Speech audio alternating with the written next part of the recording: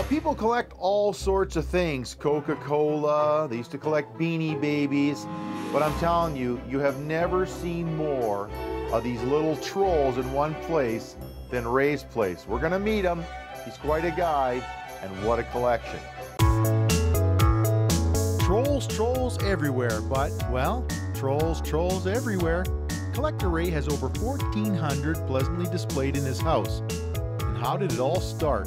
Somebody called me a troll one time. So they said you looked like a troll, Yeah. and so you decided, hey, I want to collect them? Yeah. That's right, Ray looks like a troll, so why not start a family? Now, Ray's collection started small, but things grow.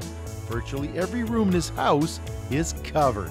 Well, when Ray said every room in the house is full of trolls, he's not kidding. This is the bathroom. Yeah, even got the red toilet, and again, surrounded by trolls. What does it take to keep on top of his troll collection? Dedication. When Ray is not working as a cement finisher up at Fort Mac, he is hitting the thrift, secondhand, and collectible stores to increase his collection. Yes, it's Ray's kitchen. There's the stove. Sink is over here, and of course, everywhere, trolls,